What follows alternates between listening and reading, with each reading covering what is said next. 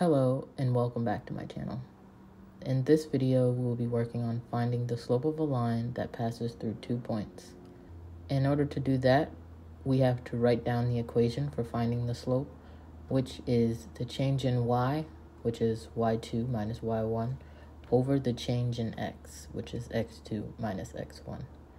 We also want to find if the line is increasing, decreasing, horizontal, or vertical. If the slope is positive, then we know the line is increasing. If it is negative, we know it's decreasing. If the slope is 0, then the line is horizontal. And if it is undefined, then the line is vertical. Our first pair of points is -2, 4 and 1, 1. When approaching these problems, it is best to start by writing points 1 and 2 out and labeling their x and y.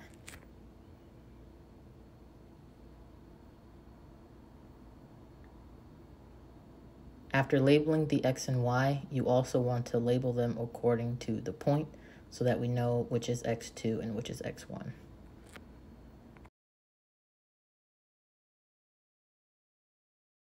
Now that we have all the parts of our points labeled, we can plug them into our slope equation.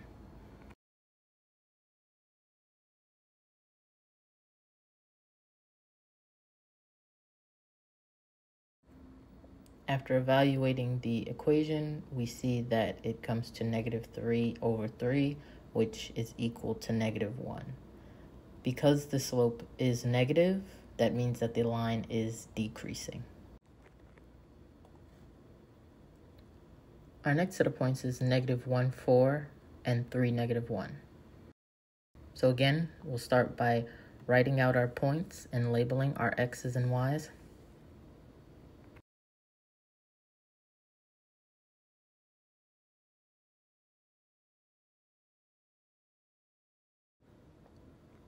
Then we can plug it into our slope equation.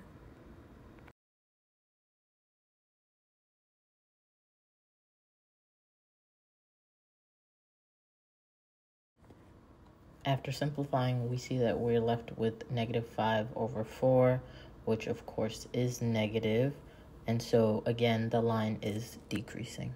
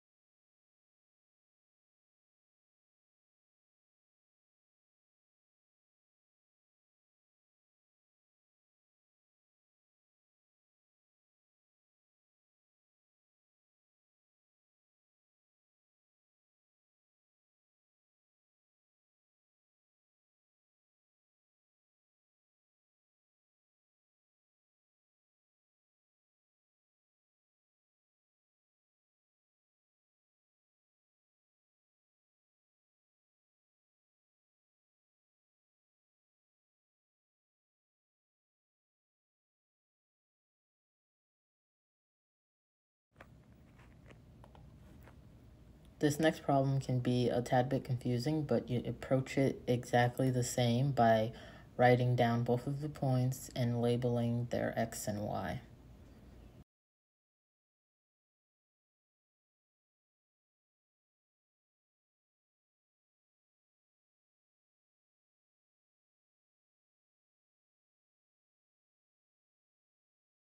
And by evaluating, we see that the numerator is 0. However, that means that the entire equation is equal to 0, which means that it is a horizontal line, and there's no change in y.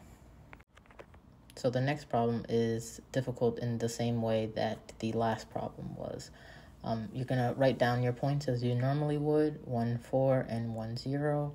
Label your x and y, and then from there, plug in each variable into the slope equation and evaluate.